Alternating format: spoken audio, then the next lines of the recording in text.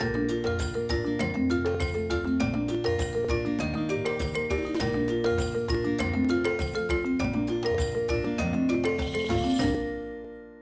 I'm Ralph Preston. It's Tuesday, 11 a.m. Eastern Time, and here we are again doing another Stroke Buddies Stroke Survivors Support Group meeting. This time we have Dr. Hetzler for the 6th time. Thank you so much, Dr. Hetzler, for sharing all your knowledge with us. We really do appreciate it.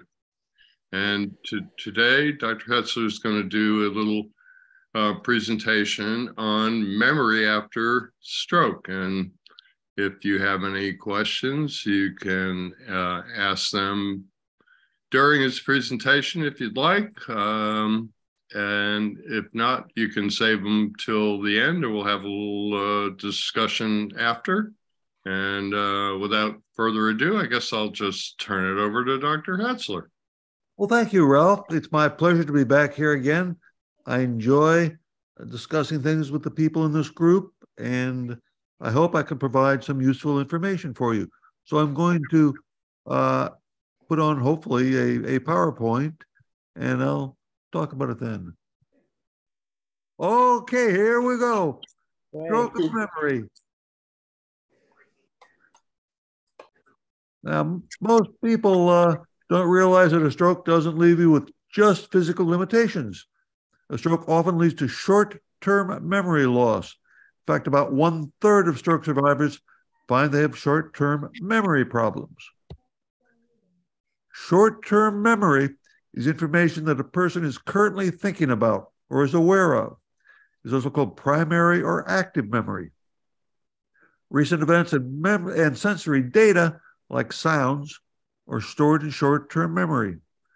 Short-term memory often encompasses events anywhere from about 30 seconds to several days. Short-term memory can store anywhere from 5 to 9 items.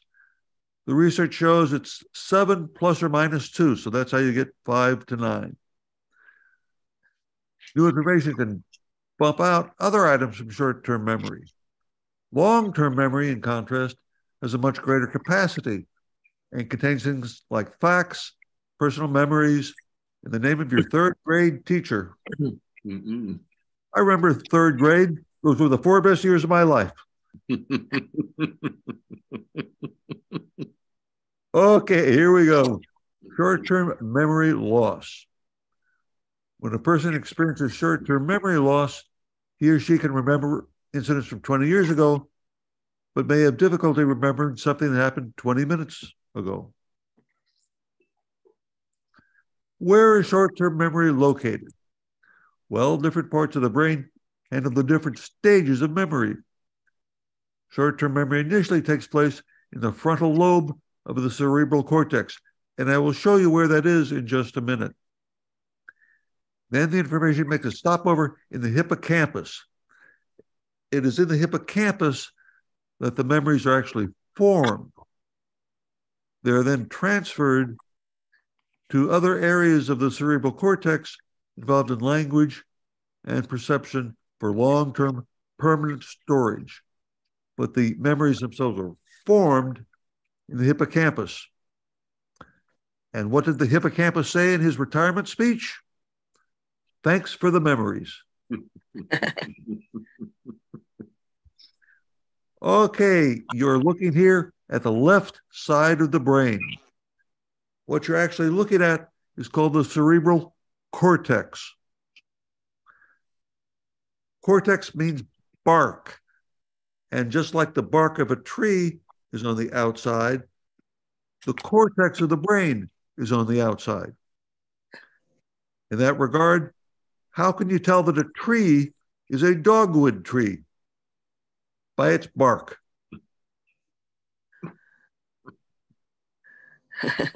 Next slide. This again is the left side of the brain. Now, the brain is normally not color-coded, but nicely it is here.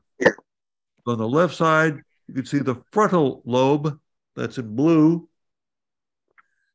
And behind that, you can see the parietal lobe that controls, or actually that's where you receive your body's senses. So pressure, pain, touch, warmth, cold are all sensed in the somatosensory cortex. And down below that, you see the temporal lobe in green. That's where you hear things, but it's actually on the inside of the temporal lobe that the hippocampus is located. And at the back of the brain, sort of a purple color, is the occipital lobe. That's where you see things. You can't actually see something until it reaches the occipital lobe at the back of your brain. Now this shows, again, the left side of the brain with the outside of the temporal lobe removed. You can see the hippocampus there. It's identified at the bottom left-hand side, and you can see an orange shape. That's where the hippocampus is located. In terms of where it's located in your head, it's just above your ear and about 1.5 inches inside the brain. You have a hippocampus on each side of your brain. And again, it's just above your ear, about 1.5 inches inside. I would assume they're connected. Yeah, well, there is a pathway that interconnects them. Yes. They function separately or together? Well, they usually function together. If both of them are damaged, you can't form any new memories. Wow. So you'll have all your old memories, but no new memories can be formed. Long or short term, I take it. You can't form any new long-term verbal memories. That is, things you can talk about. Okay. The most famous patient in all of neuroscience is identified by his initials, HM. In the 1950s, he was having seizures, and in order to eliminate his seizures, the hippocampus could not be, or was removed surgically from both sides of his brain. After that, he could not form any new verbal memories. That if you met him, you could introduce yourself, say, "Hi, my name is Ralph." He'd say, "Hi, Ralph." If you left his room and came back 15 minutes later, he would have no memory of ever having met you before. Oh, wow. Now, he could learn to do physical things like ride a bicycle, but he would have no verbal memory of having done it. That is, if you asked him if he could ride a bicycle, he would say no, because at the time of the surgery, he could not. But if you gave him a bicycle, he could ride it. So he could learn new motor memories, but he would have no conscious verbal memory of having done so. Okay. Now, in terms of types of memory, memory is the ability to take in, store, and retrieve information, and there are different types. Short-term memory helps you recall information from the recent past. Your long-term memory recollects things from years ago. Now, here's a simple diagram, a model of memory. On the far left-hand side, you have your sensory memory. Okay, various stimuli go in there, like things you're seeing or hearing or touching. The sensory memory has a very short duration of a second or two. When you pay attention to something in your sensory memory, it moves to short-term memory, abbreviated STM. You have to pay attention to it. If you don't, you forget it. It's gone forever. You can also forget from short-term memory. Rehearsal helps you retain information in short-term memory. So saying something over and over and over again helps you remember it. It has to be transferred to long-term memory, abbreviated LTM, if you're going to remember it days, weeks, months, or years later. In order for you to talk about it, though, you have to retrieve it from long-term memory. When it gets back into short-term memory, then you can talk about it. For example, right now, you probably are not thinking about your middle name. But now that I mentioned it, you're retrieving it from long-term memory into your short-term memory where you could talk about it. Ralph, what is your middle name? Lewis, Lewis, my mother's maiden name. Ah, I'll bet that was your mother's maiden name. It was. Son of a gun. I'm a psychic. So things get transferred to long-term memory, or I'm not sure if I have the right term, packed or whatever. That happens in your sleep, correct? Sleep does promote storage in long-term memory, yes. So if you want to remember things, sleep is also an important factor here. That is correct. In fact, there's a classic study in psychology where college students learn some material, then they either went to sleep or went about their daily activities. Hours, days, and weeks later, those students that went to sleep for several hours remembered it much better than those that just went about their daily activities. So much for staying up all night cramming, huh? Yeah, that's a waste of time. That's stupid. Yeah, it is, actually. If you want to remember something, you need a good night's sleep. That will allow the memory to consolidate. That's the term. Yes. Wait a minute. Yes. If there's a person that's go to sleep and you said this is a short-term memory situation. If you have a dream, how can they remember the dream if it's short-term? Well, dreaming is something different. You typically dream 5 times a night, but you only remember the one you wake up from in the morning. The earlier 4 dreams you have no memory of in the morning. We're not talking about dreams here. We're talking about normal learning when you're trying to memorize something, a new zip code, let's say, or a new telephone number. You need to help put it in long-term memory. You want to rehearse it. Say it over. I assume that visual things work as well as auditory, like looking at something over and over again as opposed to saying it over and over again. Any type of repetition, I would think, would be helpful. Yes, or visualizing it helpful. So. Yeah, right. That's what I'm saying.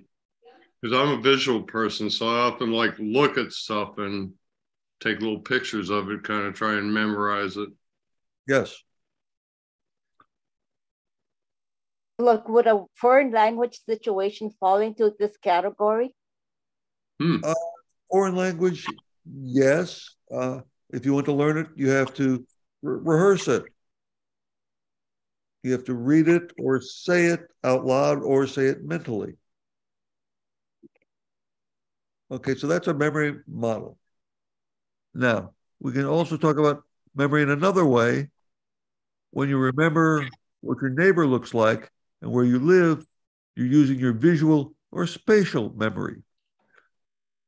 When you remember that your wife told you to buy milk, you're using your verbal memory. When you practice a skill, using a motor memory. Now we could talk about memory in another way, and I alluded to this when I talked about patient HM.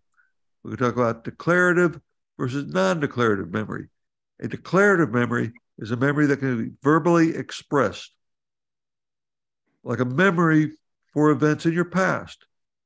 You can talk about what you did yesterday or what you ate yesterday. Non-declarative memory is memory you can't talk about, but you still can form it. Non-declarative is a collective term for perceptual memory. If you're remembering an image, stimulus response memory. For those of you with a background in psychology, this would be what's called classical conditioning. This is what Pavlov did with his dogs. Okay. That is, he would feed them, and if he put food in their mouth, they would salivate. Now, what Pavlov then did was to ring a bell and then feed them. And after a while, the dogs salivated to the bell as well as to the food. So they'd hear a bell and expect to be fed. Now, one day that did lead to a big problem in Pavlov's laboratory when the doorbell rang and one of the dogs ate the UPS man. Moving along. So, if you have memory loss after a stroke, you may have confusion or problems with short-term memory. You may wander or get lost in familiar places and may have difficulty following instructions or trouble making monetary transactions. You may end up putting out a handful of money and letting the person behind the counter take the appropriate money. You can't really figure out exactly how to count the money. Now, memory can improve over time, either spontaneously or through rehabilitation, but symptoms can last for years. Now, Our old friend. Neuroplasticity. Thankfully, the brain has a certain amount of plasticity. That means that the brain can reorganize itself. If part of the brain was damaged by stroke, the brain can learn to use different parts to carry out the tasks that were once assigned to those parts. Amazing. Is that also true of short-term memory? Yeah, sort of. You can use things like one of the most common suggestions for a better short-term memory is to use mnemonics. Mnemonics is a technique of attaching a word, phrase, or image to an object. One example of mnemonics is a trick to remember how many days there are in a month. 30 days, half September, April, June, and November. That allows you to do that. And the rhyming helps too. Yes, it does. It also helps to stimulate your brain. That helps you form memories. You try taking up a new hobby. Exercise. And I'll return to this in a minute. Because the fitter you are physically, the fitter you will be mentally. Use memory cues, like link the thing you want to remember to a familiar name or song. I often do that to remember people's names. I have a difficult time remembering people's names. There's someone here in our condo association named Dennis, and I remember it by calling him Dennis the Menace.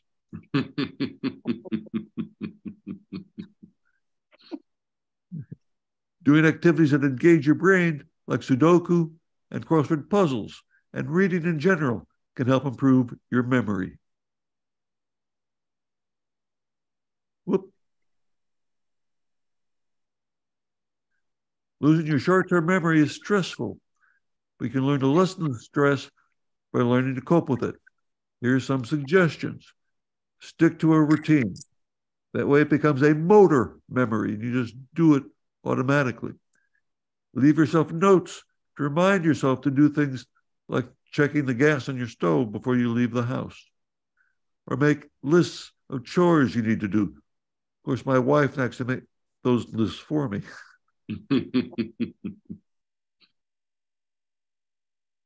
Also, always store things like your glasses in the same place.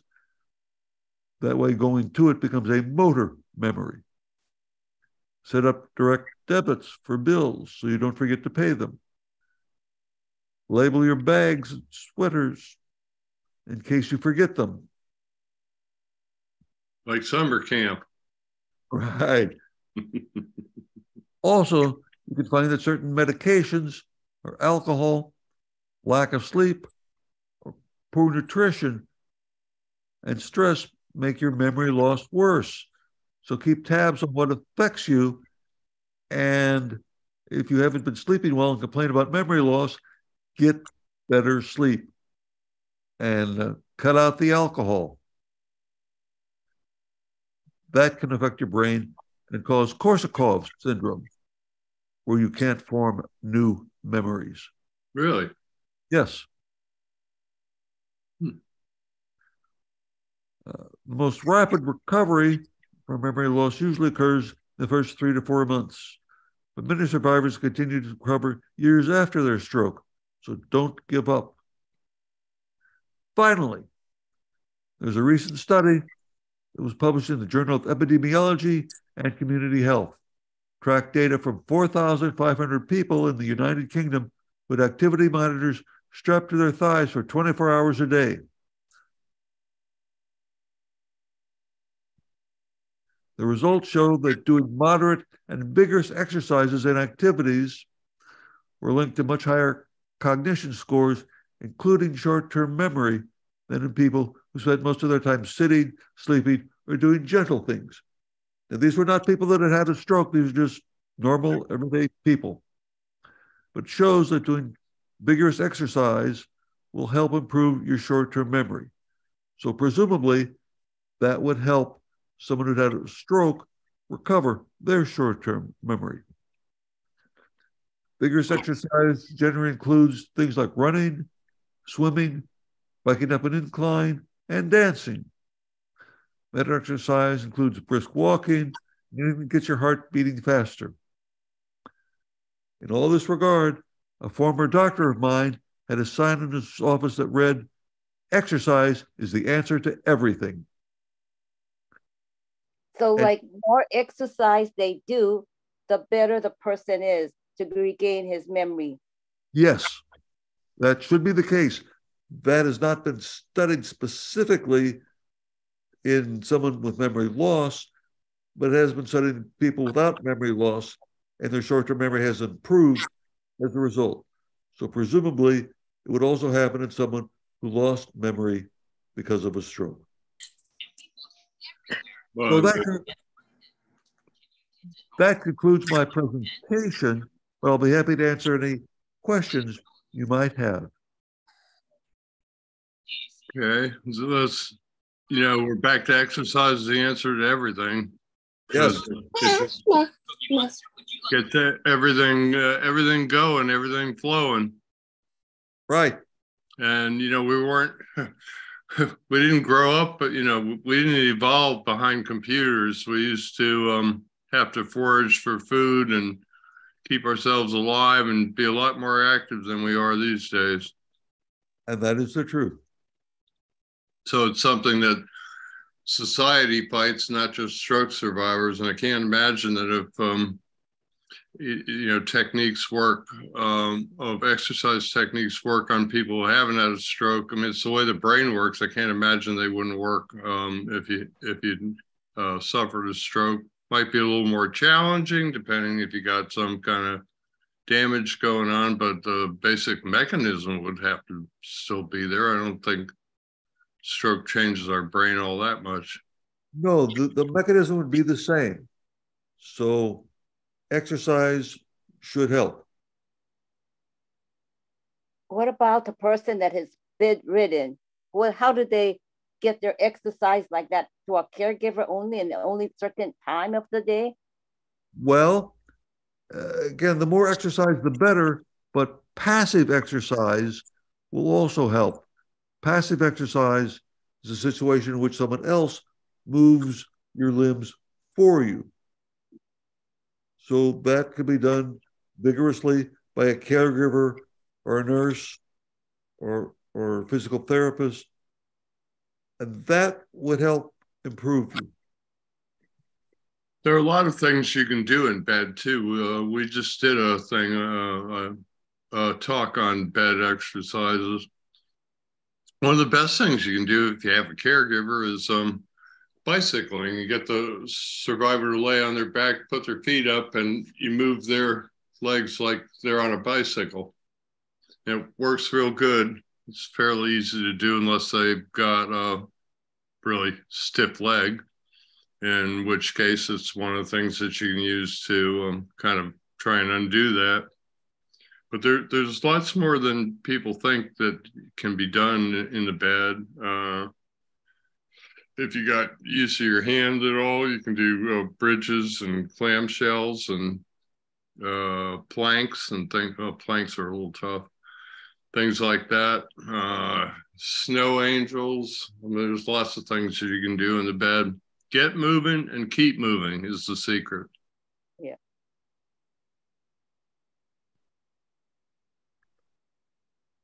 Anything else? All right, somebody else, so I don't have to talk. Yeah. Somebody out there's got to have questions.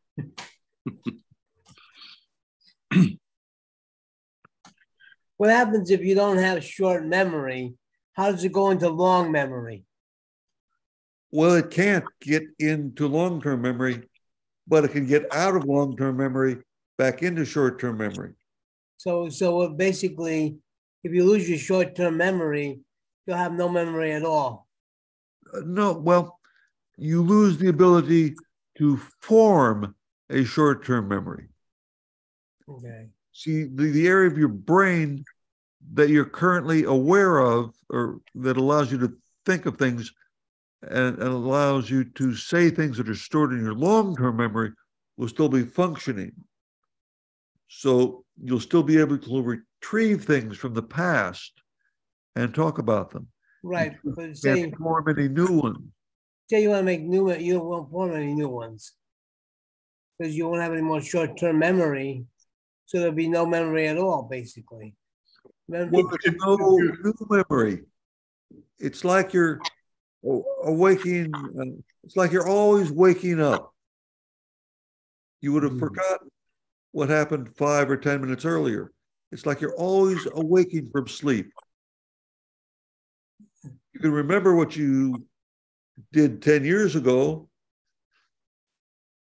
but you can't remember 5 minutes earlier. So basically, what I'm thinking is, you have no input of the recent memory. Say you have a recent memory of a week, or you have a snapshot of a week. So you have no recent memory of that. So how could it become a long-term memory if the input of the recent memory doesn't work? You can't form a new long-term memory. Okay, so there'd be no long, yeah. So basically, you become a blank person. Yes, but you can have an old long-term memory. Right. But fortunately, most of the people I see with short-term memory loss, it's patchy. It's not like complete. It's not like it's wiped out completely. It's like comes and goes. They have ability. Sometimes it seems like they have the ability to remember some things and not other categories of things. That kind of thing. So I've never seen anybody with like a complete, shut off of. Maybe that's what he's saying is there's different memory types: motor memory, right, visual memory. So maybe those inputs are working. Yes, your motor memory would still be working. You could learn a new skill. You just can't remember that you learned it. Right. You can do it. You just can't remember. You can't remember doing it. Yeah. It's odd. And there are other types of, and I've never heard of this following a stroke, but it can happen. It's sort of like you lose the application. Yes. It is possible to have brain damage in which you lose all the past events in your life that you remember doing, your personal memories. Let's say, I'm just making this up. Let's say you can remember that you went to Disneyland when you were 5 years old, but you can't remember actually doing anything yourself at Disneyland. All those personal episodes in your life have vanished, but you remember the general thing that happened. And that's very rare in the scientific literature, but it's possible to have odd problems like that. That would suck, because all those memories cost me a fortune. You mean at the casino? No, going to Italy, all the things that you do in this world. Sure. We take a lot of time to have experiences and travel and create memories. That's what life is all about, I thought. Yes. Making more memories. So, yeah, the first international trip I took my wife to was to Italy. Where'd you go? We went to a scientific conference in Milan. Okay. But in addition to that, they drove everyone at the conference up north to Lake Como, and we had a meal there, Lake Como. We also went to Florence and to Venice. Wow, all the way over to Venice. Yes. That's probably the only major city in Italy I haven't been to. I'd love to go to Venice and then go on a cruise down the Baltic states. Yeah, I went to Milan a couple times and up to the Lake Country, Lake Como. The Borromeo Castle is pretty fabulous. Anyway, yeah. I'd hate to lose all those things. I can actually close my eyes and see a picture of a mosaic I took in that castle and the white peacocks and the gardens. And wow, life would really be bad without all those. That's basically why you take pictures. Yes, that is true. That's why people take pictures for memories. Yes. Yeah. Yeah, if I take a picture, I see it pretty much forever. Yeah. In fact, I don't even have to. We were doing a project recently, and my friend said, "Do we have these pictures?" And she started flipping through it. I could tell her which ones I'd seen before and which ones I hadn't. Yeah. But, I got a visual brain. Mm-hmm. So where's your next trip, Dr. Hetzler? I don't have one planned now. That one, it was a scientific conference, and I'm now retired at Lawrence, and I'm retired from the scientific societies that I belong to. I was a member of the International Society for Biomedical Research on Alcoholism for 40 years, from 1980 till 2020, and went with my wife to several alcoholism conferences. We went to one in Yokohama, Japan, and most recent one was 2010 in Paris. That was a year before my stroke. Do they serve alcohol? Oh, you better believe it. In fact, when we got off the plane and we arrived in Tokyo and then a bus ride to Yokohama, there was a reception there, and the only thing we could find was alcohol. It was an alcohol conference. Finally, there was a vending machine where they had cold cans of coffee, so we could get that. But that was pretty weird. A lot of alcohol for the alcoholism conference. Yeah, I kind of expected you to say not really, but I'm not surprised. There was a lot there. Especially in Paris. I don't know if the French can have a meal without drinking. Bet it was fun. It was a blast. We had a lot of fun there. Yeah.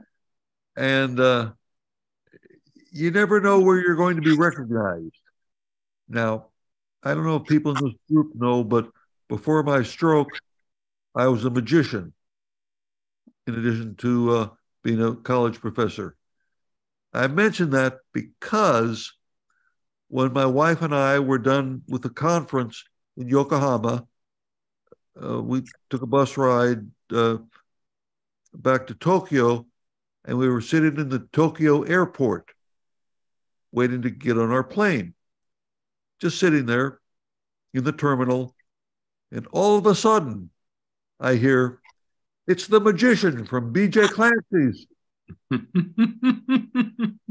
That was a restaurant where I was doing tableside magic at the time. No. And a man who'd been there many times and had seen me was with a church group that had flown to China to adopt children. They were bringing them back to the States going through the Tokyo airport. So he recognized me, and I had a deck of cards on me, so I took that out and did some card tricks for them. Wow. Most of the time I've been recognized, it was twice it's happened. And in both cases, I wasn't exactly sure who the person was. Wasn't sure their name, wasn't sure how I knew them. It's always interesting to try and fake a conversation like that and not let them know you have no idea who you're talking to. Maybe they were talking to the wrong person. Maybe. I've got like some lookalikes or something. I've never seen anybody that looks like me, but people tell me all the time, I met you before. Huh. So you've got a doppelganger. I don't know. Yeah, now the lady on the elk hunt in Montana, I said I haven't been in Montana since I was 9 years old. I don't hunt. I wouldn't be on a video shoot, even though on an elk hunt. She kept insisting it was me. I don't think I look like that many people, but oh well. Somebody out there does. I get it all the time. Don't I know you? Wait, Dr. Hetzler, I want Yes. to ask you a question. If you had a memory of maybe like frying an egg before your stroke, and now you get the stroke, right? Can you remember today frying your egg and know what to follow after you fry your egg? You could remember the motor memory. You could do it. You would not remember how you learned it, or you may not remember where you did it in the past, but you could still do it. From start to finish.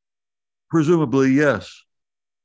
Okay. Yeah, this is an interesting thing because we talk about, motor memory and yet we don't really, I mean, we do in some senses, but you have a stroke and you're sitting there in a wheelchair and, you're looking at your side that doesn't work and there's not really, we do everything instantly. So there's not like any, you can't call on like a program on how did I used to move this arm? You have to look at the other one. And so I find that kind of interesting that we have motor memory, but we don't really have a map of how we do everything because it's all right. Brain's just doing it instantly. Yep. It's like fixing your bed, taking the sheets off and putting it back on. Yes. It's a motor memory. You just do it. You don't remember when you learned it or anything, but you just do it. Or like playing tennis. If you learned to play tennis before your stroke, if you had the physical abilities afterwards, you could do it. You just couldn't remember learning to play tennis. Okay.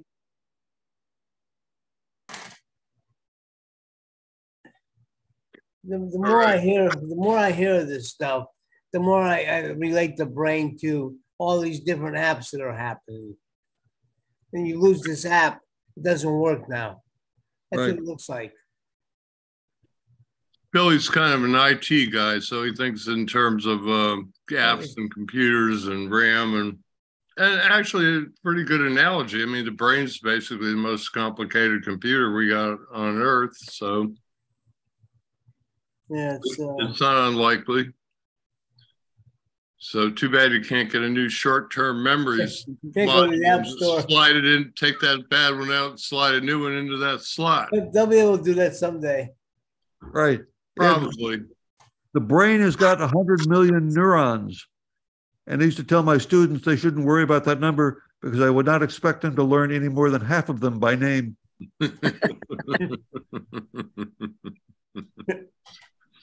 Well, and there are all kinds of fascinating types of neurons. I recently learned about mirror neurons and empathy, and they're pretty fascinating. Well, actually, there's a theory of autism. It's called the broken mirror theory. That is, people with autism don't seem to have functioning mirror neurons. Now, many of you probably aren't quite sure what we're talking about in terms of mirror neurons. And they were first discovered actually in Italy, Ralph, in the 1990s. Scientists were recording from neurons in a monkey's brain. And they found neurons that would become active when the monkey picked up a raisin and put it in its mouth. But then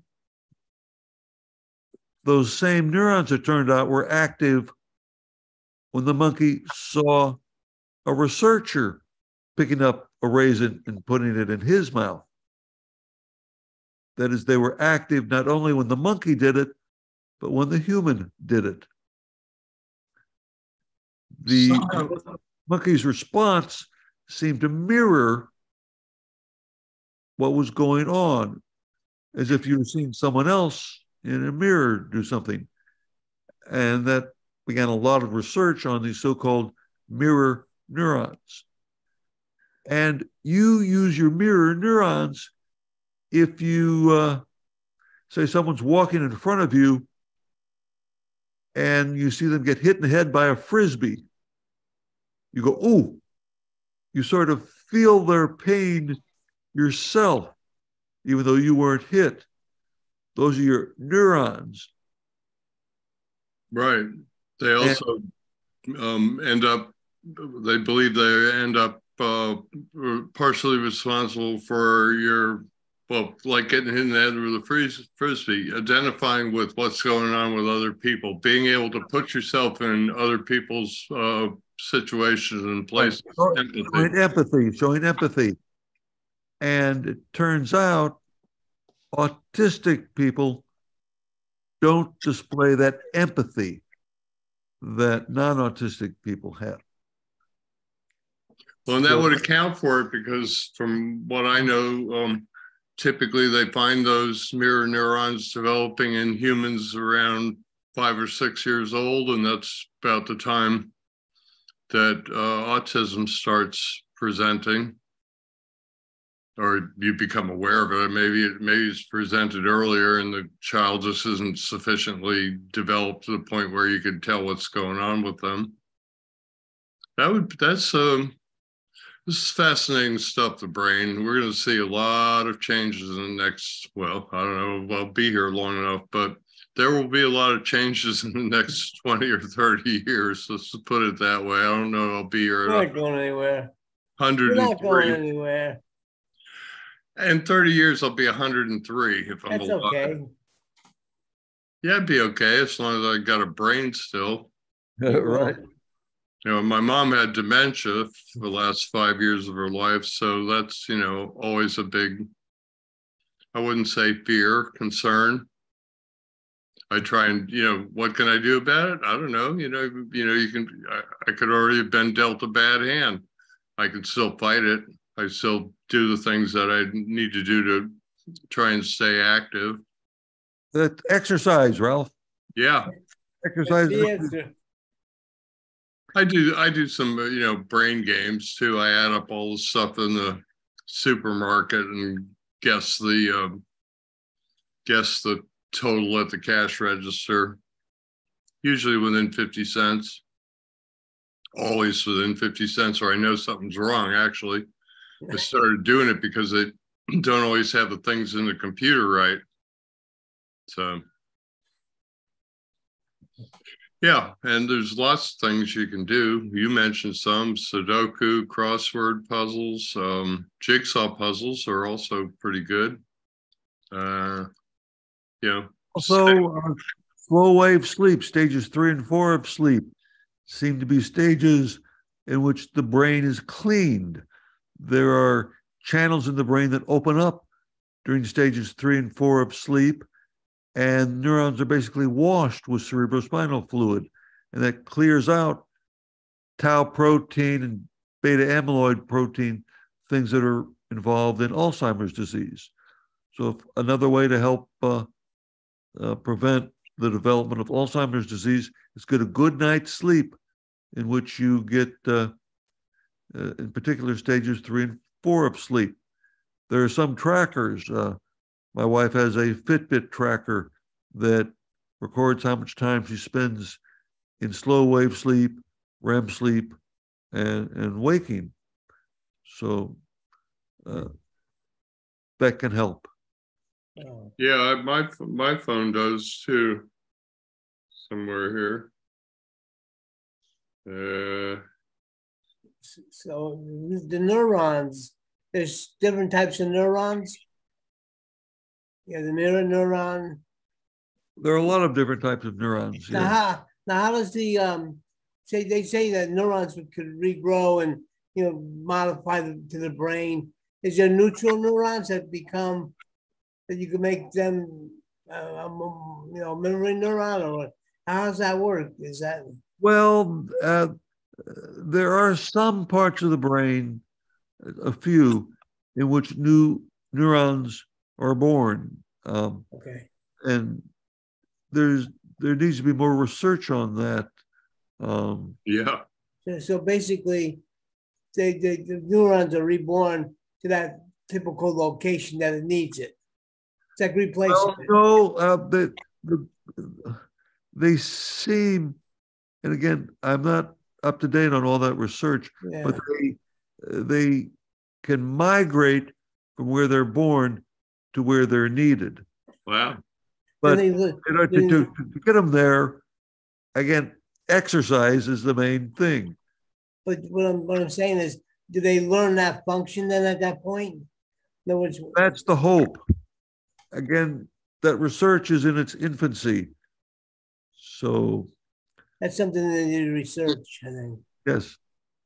Yeah. Yeah, they've been finding out that stem cells basically don't turn into anything. If they have a positive effect, it seems to be in helping generate new neurons, as opposed to. Sorry to interrupt you there, Ralph. You got to be real careful as far as stem cells. Don't go to any of these clinics that say, yeah, for $30,000, we'll take some of your stem cells and inject them into you and you'll be a lot better. What they're doing is taking peripheral stem cells from like your fat or something and then injecting them in your arm and say, yeah, they'll get to your brain. And that's a lot of BS. Yeah, there's a little something called the blood-brain barrier that you know all about. And, the other thing is, the only ones who've really had much success are people like Stanford, where they drill a hole in your head and they put them, they kind of like put them where they, sort of where they need to be. Exactly. They drill a hole in your head and then insert a long needle into your brain to the core of where your stroke was.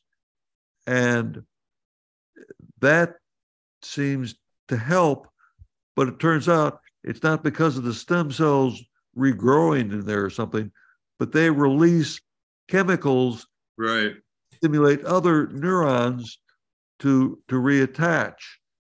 So again, don't spend any money on someone taking stuff from your fat and injecting it in your arm and expecting it to reach your brain. That's a lot of gobbledygook. Yeah, there's no such thing as liquid brain, huh? Right. Like liquid chicken. Right. Anyway. Is there any particular exercises you can use for your brain? That's a good question. Anything. Just do it over and over and over again. You think it's likely the blood, something have to do with blood flow as well? I'm not up to date on that. I couldn't answer that. Okay, well, that's a fair answer. If you don't know, you don't know. You know, because the first thing you think about is, you know, all the happy chemicals and that kind of thing. But I was just wondering if, you know, serotonins and things like that. But I was just wondering if, well, I mean, you know, the brain's the thing that uses most oxygen in your body. So having a good blood flow to your brain certainly isn't a bad idea. Oh, no, that's true. In fact, fMRI's functional magnetic resonance imaging looks at oxygen levels in different parts of your brain. And what the oxygen is really measuring is blood flow.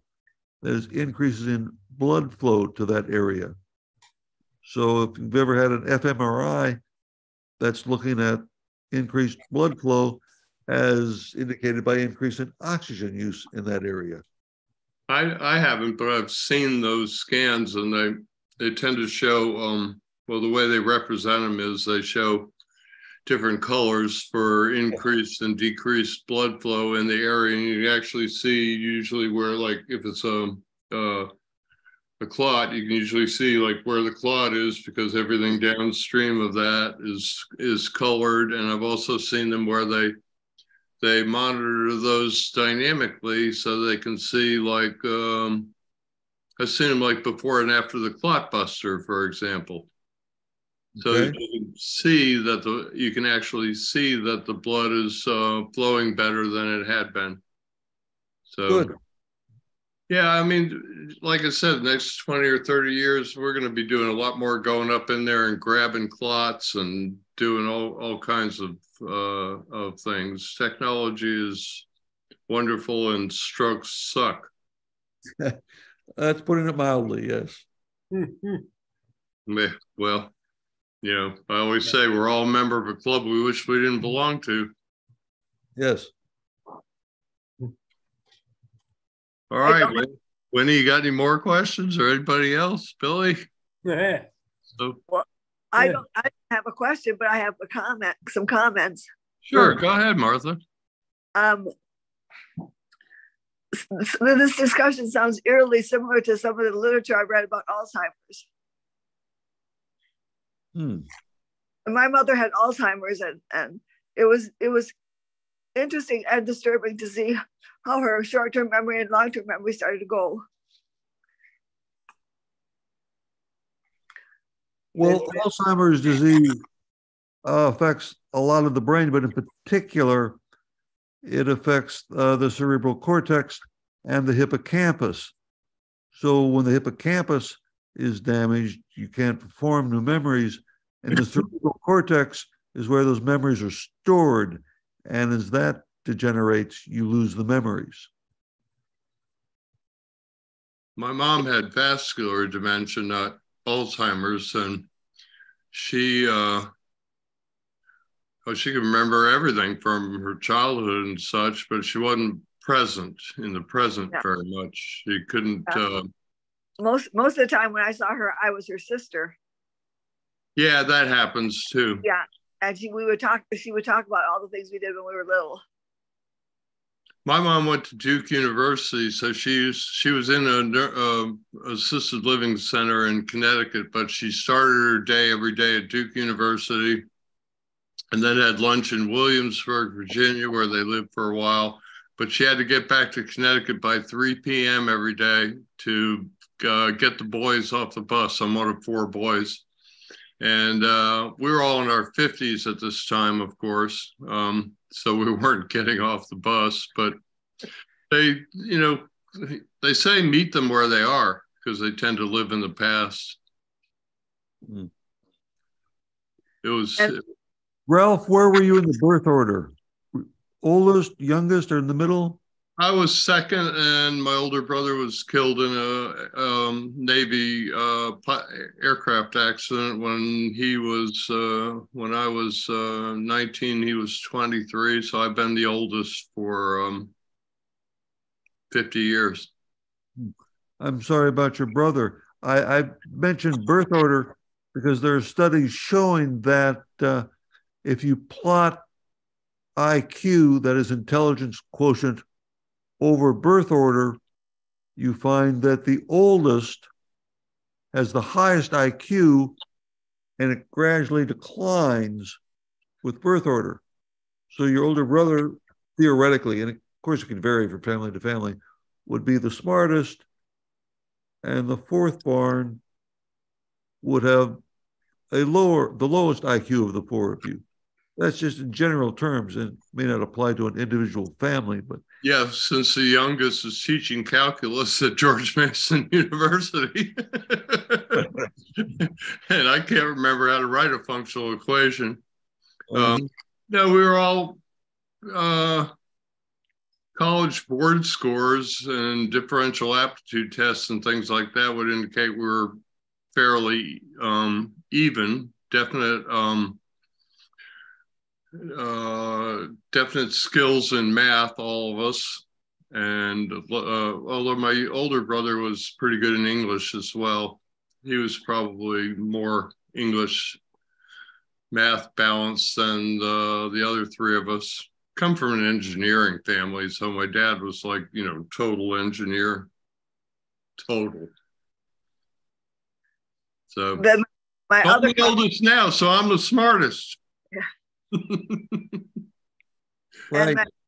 And my other comment was, so when I fell asleep during a college lecture, I wasn't really sleeping. I was studying.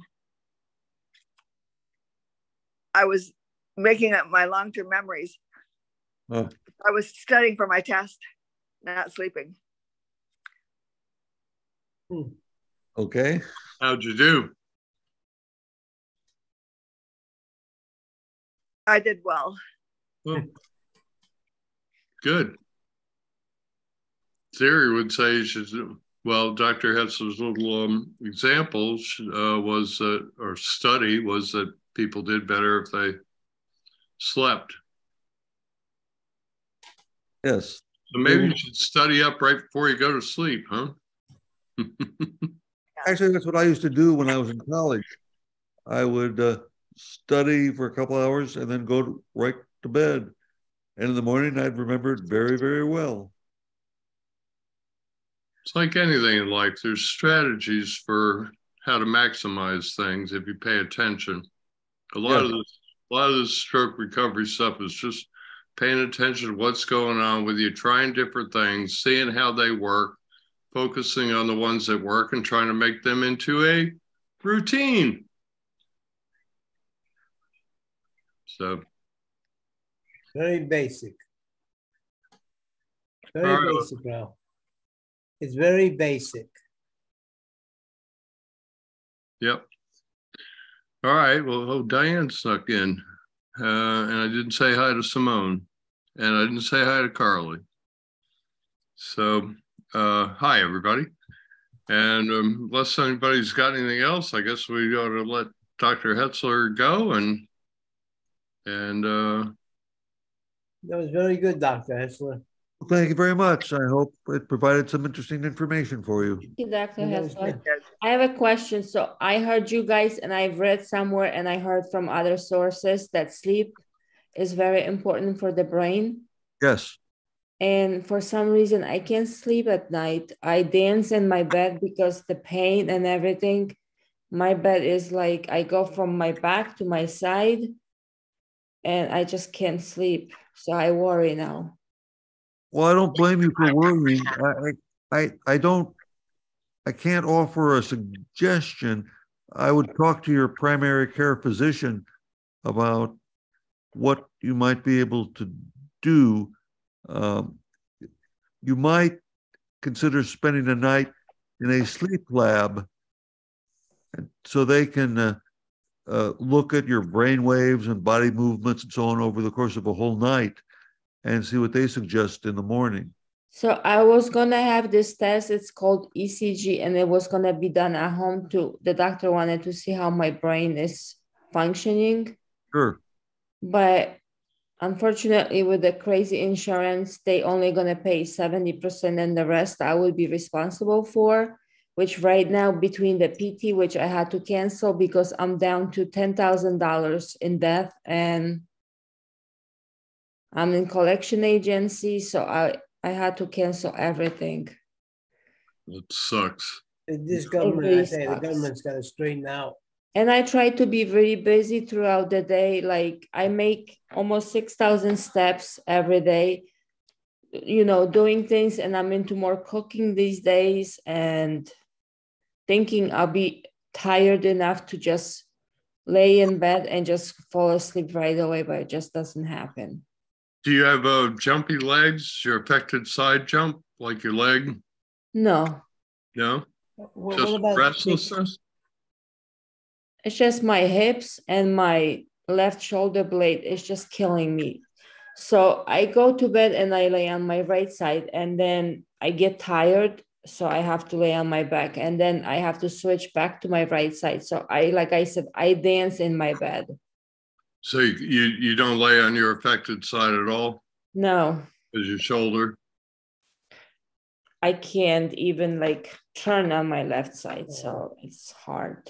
It'll come. That would be, I found that by sleeping on my left side, that put I had jumpy legs and jumpy leg more, my left. And I found that by sleeping on my left side that it kind of pinned it down and kept it from moving around so much. When it was on top, it was free to do whatever it wanted, and it did whatever it wanted.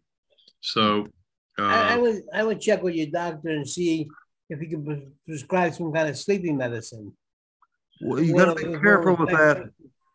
I sleep on my back every night, so I don't sleep on my right or left side. I did before my stroke, but since I've always slept just on my back.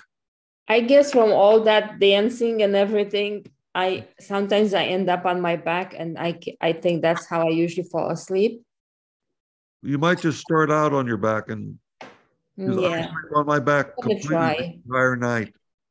If you talk to my neuro massage therapist, he says you should sleep on your back with a pillow behind your knees. I see. Kind of your knees kind of half bent up. Yeah. I can't do it. I can't go to sleep that way. Occasionally I wake up that way, but I never spend more than half an hour in that position. I'm going to try because so the other day, my younger daughter comes to the room and she's like, Mom, what happened to your bed? I said, I danced all night in my bed. I mean, there's some natural things like melatonin is fairly natural that you might try if you haven't tried that. Lavender. Lavender. Breathing, meditation. You were coming to the breathing class for a little while. I do a lot of breathing when I lay in my bed because actually I noticed that it's even better when you lay and when you inhale, I can inhale more than just sitting, and then I can exhale for longer than when you sit. So I actually found it laying in the bed and do the breathing is better than sitting. So I do that every day. Well, I'm out of suggestions. I would check with your doctor to see if you could take some sleeping aids. Yeah. Just to try that out. You know, even if we do it for a week. Because sometimes... well, you have to be careful about taking drugs to sleep. Now, over-the-counter ones tend to be antihistamines. Yeah. And they have, as a side effect, drowsiness. But I would be very careful about getting a physician-prescribed sleep aid. Yeah. They can often have unwanted side effects or be addictive. So yeah, I would, if you want to try something, try it over the counter. for sure, because I don't want to take even more medication that I'm already taking. Because what else is it going to affect in my body? Like in a few years, what's going to happen to me? Who knows? what is this medication does for me anyway. I can tell you from personal experience, Ambien will put you to sleep for about 4 hours, and then once you wake up, you'll never ever go back to sleep again. Oh my gosh. So that didn't work. They took me off antidepressants that they put me on that probably caused my stroke. Because after 16 days, I got in the hospital. They took me off them. I wasn't sleeping again. The only thing that really worked was tramadol or tramazine. God almighty, I told them that I would fight a dozen nurses if they ever tried to stuff one of those down my throat again. Should try some lavender. Yeah. That's natural. Gentle music. Yeah. Yeah, you can get apps for your cell phone, you know, I think there's one called Calm. Yep. Mm-hmm. Things, you know, like a heartbeat or something, or a book. Brain. Yeah. That's what a lot of people do. They just listen to those and that. Yeah. Ocean waves, splashing brooks. Anything but fighter jets. Mm. No. All right. Anybody else? I got one. I knew you would.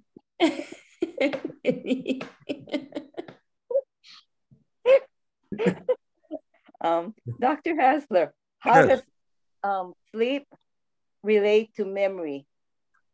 Well, memories are often formed during sleep, and you're more likely to remember something if after you've practiced it, you go to sleep rather than doing something else. So sleep helps memory formation. And in that time, you can exercise your brain. Well, you're not exercising your brain when you're asleep. You're cleaning it and storing things. Mm-hmm. During sleep, the brain reorganizes itself and it's cleaned. So sleep is very beneficial. Mm-hmm. Okay. All right. Well, I guess we'll thank you again, Dr. Hetzler. It's always a pleasure. We appreciate it. And so do all the people who tune in on YouTube. Okay, well, thank you all and Thank you. have a good day. Thank you. Thank you. Thank you. Thank you. Bye-bye.